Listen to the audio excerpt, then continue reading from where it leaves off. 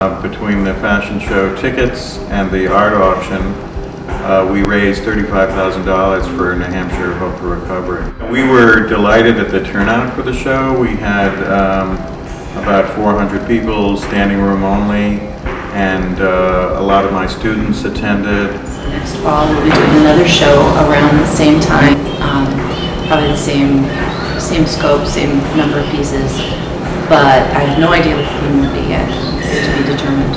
So it'll be relevant, but it will not necessarily be in the same format as this show. It'll be a lot easier for us in terms of organizing because we have already done it once.